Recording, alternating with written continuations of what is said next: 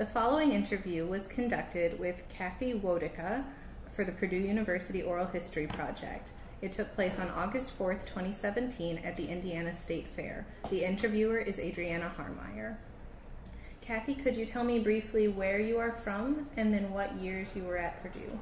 I am from Lafayette, Indiana, and I was at Purdue from 1965 through 1968. And what did you study at Purdue? I studied in the 2-year nursing technology program. I was there 3 years because I knew I wanted to get a degree in nursing, so I picked up some extra courses and stayed for 3 years. Plus, I loved Purdue and didn't want to leave. Mm-hmm. And you went into nursing professionally? Yes. Mm-hmm. Do you remember the first time you visited Purdue?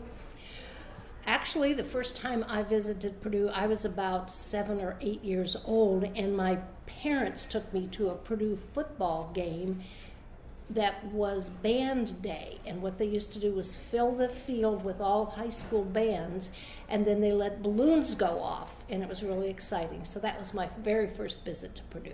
Mm-hmm. When you attended Purdue as a student, what places on campus did you like to spend your time? Well, I lived at home in Lafayette, so I spent my time in the Union for lunch every day. I joined a sorority, and so I spent time at the sorority house. Because I was a nursing student, we had our classes in the old National Guard Armory, so I spent a lot of time there. Went to the sweet shop, and we also went to the Purdue Creamery almost every day in the spring to get ice cream cones. Mm-hmm. What sorority did you join? I was in Alpha Chi Omega. And we were out on the acre, which isn't real close to campus, so it's quite a hike to get out there, but it's beautiful out there in the country. Mm-hmm. Were there any particular places you went to study? I studied in the main library, which was we called it the Memorial Union at the time. I don't think it's there now, but the 3rd floor of the main library was always quiet, and I studied there a lot. Mm-hmm. Did you have a job while you were a student? I did have a job, but not on campus. I worked for Dr. W. Kelly Carr, who was an orthodontist at that time in Lafayette, and I worked for him through high school and through college. He was a great boss. He was a loyal John Purdue Club member. He was a loyal Purdue grad, and he always made sure that we got out of work early on Saturdays so we could get to the football games on time. Mm-hmm. Did other members of your family also attend Purdue? Gosh, I really don't want to get started on all of that. My older brother graduated from Purdue in EE. My younger brother-in-law graduated from Purdue in physics. And my younger brother-in-law graduated from Purdue in something to do with computers. Mm-hmm. And then I have lots of aunts and uncles and cousins who went to Purdue. Have you visited campus recently? I usually get up there a couple times a year. I'm involved with the School of Nursing Advisory Council, so we have meetings a couple times a year. And my husband and I usually go up for a football game or two. What about Purdue has stayed the same over the years? A lot of what is the same is the loyalty that people feel about Purdue.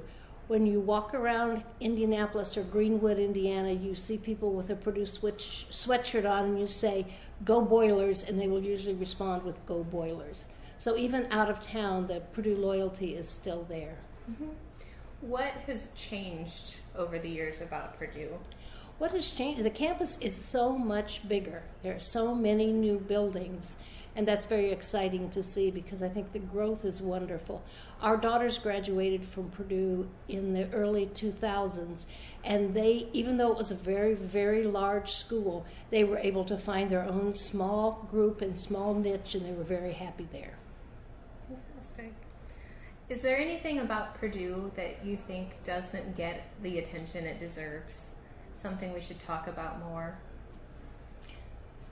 I can't think of anything. My brother he left Purdue the day of graduation and moved to Maryland, and he worked there all of his career.